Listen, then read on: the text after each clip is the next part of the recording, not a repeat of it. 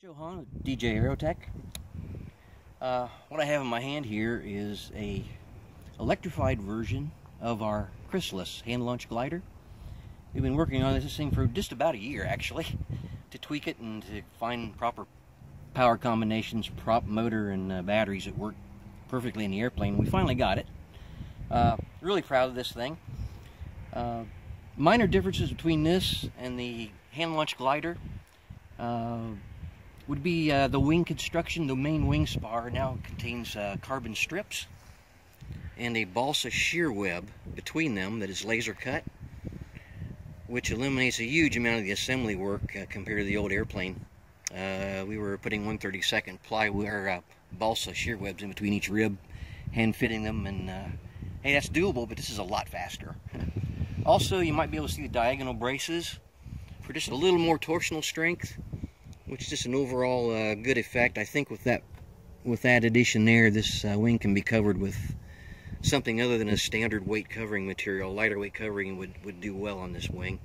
This happens to be transparent monocoat. Any of the monocoats are fine, just like the hand launch. The power system I have in this airplane right here is we actually come up with several. The one in the airplane right now is what we consider our hottest one that gets you to the most altitude the quickest.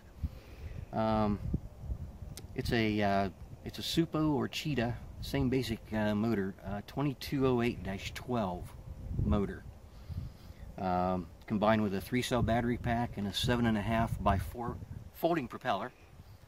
That combination of bits yields a really nice climb rate and a lot of flights up to altitude and a lot of soaring time, which is what I like. So what I'm going to do is to take this thing out front here and give it a heave, and I'm going to give it a full throttle climb out. And I'll probably count to about 10 or so, just kind of winging it here, and try to give you an estimate of the altitude. I've flown this with an AILS system in it before, so I have a fairly good idea of the actual altitude it's attaining. So I'm going to walk out front here with this.